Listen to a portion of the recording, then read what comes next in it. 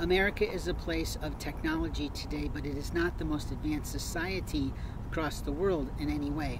We've learned that from documentaries like 2 Million Minutes, in which an affluent high school is being compared to high schools overseas in India and China. And openly, that's the truth. We have people who are game players and people who have not produced a real family life for themselves, because we have people like this car right here sitting in a parking lot after hours of being an employee at the Staples shop.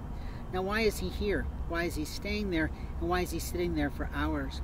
What I observe on my own computer, even when it's off, is that while that's occurring, things are messing around on my computer. They get moved, the system gets changed, where my startup of my computer is constantly rearranged. The liars of America don't think they're doing anything wrong. It is not true. They choose to do something wrong. They choose to violate the law. They choose to abuse people. They choose to harangue people. They choose to infiltrate their technology, their privacy, and everything that's related to financial structures of a person's life.